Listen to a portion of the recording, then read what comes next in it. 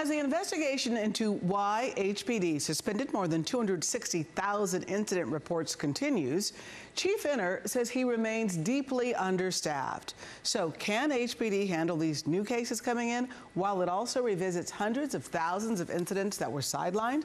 Our investigative reporter, Kevin Ozebek, has been on top of this every step of the way. And as you see, he joins us now in the studio with an update. Kevin? And Gina, when we sat down with the chief this week, this is one of the crucial things he talked about. He said his department cannot continue to function with its current number of officers.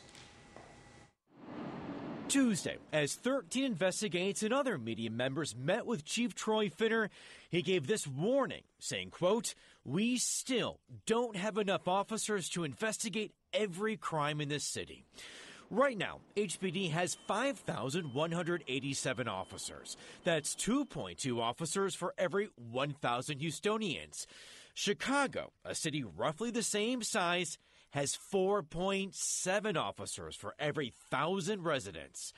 At Tuesday's meeting, Chief Finner said, quote, "Staffing is a problem, and it has been a problem, but it is never an excuse not to investigate violent crimes against people." HPD's Special Victims Unit was so understaffed, the unit's commander sounded the alarm at a command meeting on November 4th, 2021, just one day before the Astroworld tragedy. At that meeting, Chief Finner says he first heard about incidents being marked with the suspended lack of personnel code. As the HPD investigation into that code continues, that commander is being represented by Police Union attorney Aaron Suter. The then commander of the Special Victims Division, who emailed her superiors after the meeting on November 4th, 2021, and told them unequivocally that the manpower they were assigning to her division was not sufficient to keep up with incoming cases. Suter says he's representing at least 9 other high-ranking officers who gave statements for the investigation.